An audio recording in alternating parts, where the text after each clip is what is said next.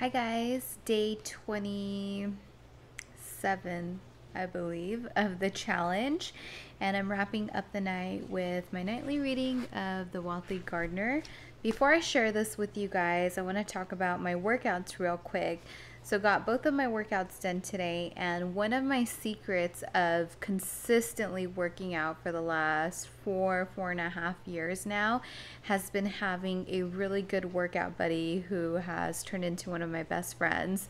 So her and I have been working out for about 4 years, I want to say, together, and that has been a tool that has kept me so consistent, and it's really nice to have somebody who you can do that with, who you can be flexible with and work with each other's schedules and keep each other accountable.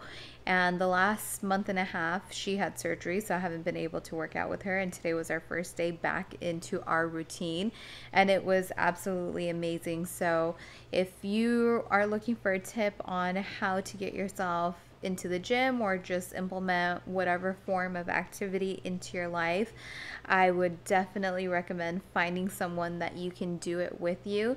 And for both of us, I mean, we both work full time. She has kids and a family, and we're both very family oriented people. We have friends, we just lead normal lives, and no matter what, we always make time to get the gym in throughout the day, whether that's 5 a.m., 6 a.m., or 7, 8, 9 p.m. at night. One way or another, with whatever we have going on with work or family, we make it happen.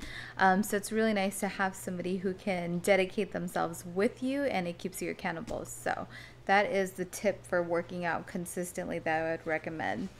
And on that note, let's go to lesson 4.13, which is called ambition. So in the previous lesson, he had described sort of the 5 traits of your individuality. And to just recap that, number 1 was values. And values was finding your work based on the values that you sort of believe in, and not values in terms of, you believe in being a good person or being nice to other people, not like that, but values in terms of what you find fulfilling from work. Number 2 was inclination, so that's stuff that you would naturally sort of gravitate towards too. And you want to bring a lot of awareness to that so that you're recognizing what those things are. Number 3, which we went over yesterday, was knacks. So it's something that makes you unlike anyone else, something that you're better at than most people, kind of like a talent, which is not so obvious for many people, including me. I am one of those people where my whole life I've always believed that I've had no talent, or I never really knew what it was until I brought some awareness to that. And then today, number 4 is going to be ambition. Tomorrow, number 5 is inner voice. So let's go over ambition.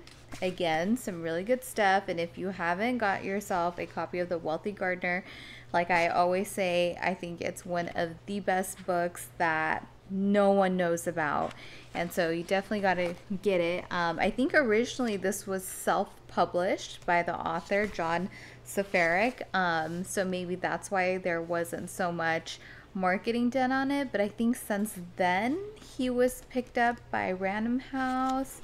I could be wrong about that, but I think he was picked up. I wonder if it says here, but anyways, regardless, you should get this book. The link is in my description.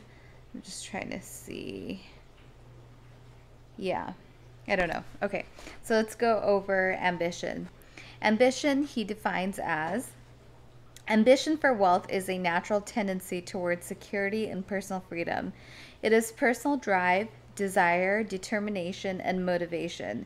It is the will to work hard, sometimes even an inability to not work hard, for a personal dream or aspiration.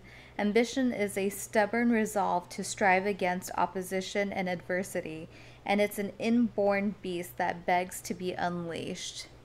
And so he's talking to sort of one of his mentees, and this is a young kid who started a business at a young age, dropped out of college, postponed going to school so that he could start a business, and he ended up being very successful. So he posed a question, and his question was prosperity worth it? And this is what the Wealthy Gardener responded: All I can tell you for sure, I said, is that an ambitious life is not always the happiest life, but it's a satisfying life, and satisfaction to me is better than happiness. If you have true ambition, I said, you're pretty much screwed anyways. You won't be happy doing nothing, sitting on a beach, or ignoring your ambition. You're driven, like it or not, to achieve things. And then, so they kind of go back and forth in conversation. And then, let me go to the next page. Oh, yeah. So here we are. So then he goes on to say, satisfaction and personal growth are the yield of ambition. You can thank your inborn ambition when you feel frustrated by life conditions, trapped by circumstances, and unable to endure mediocrity. Your distress is the fuel to achieve your best life. You'll rise due to ambition. In adulthood, I saw ambition as a beast that I better learn to ride, not suppress.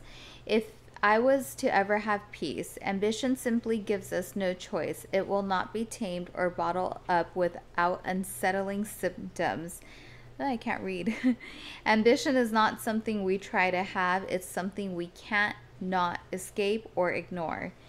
People who are unable to motivate themselves must be content with mediocrity, no matter how impressive their other talents, said Andrew Carnegie. The artist is nothing without the gift, but the gift is nothing without work. The fruit of ambition is work satisfaction. The life lesson, ambition. I came to see my ambition as a beast of burden and rode it like a bull to reach my financial ends. And that is the conclusion to lesson 4.13, which is about ambition. And once again, Wealthy Gardener by John Sfarrick. End of day 27, I believe, of the 75-day challenge. If you want to know what that's all about, check out the description down below. And that is it for me for tonight. All right, guys. Good night. Talk to you tomorrow.